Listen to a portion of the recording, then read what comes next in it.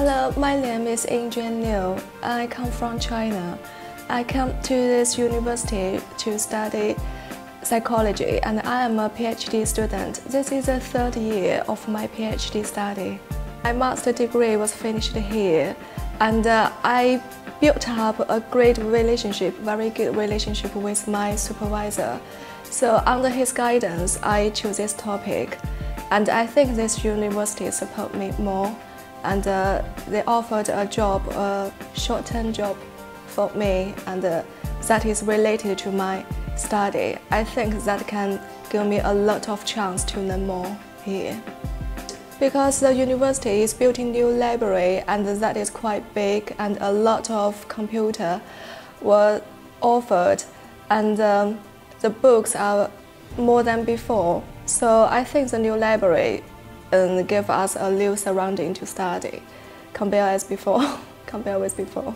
So I think the university offer most of the international students a lot of support, such as if they have any questions, the SID will solve their problem quickly. And if the international student have any problem, the international office will solve this problem for them.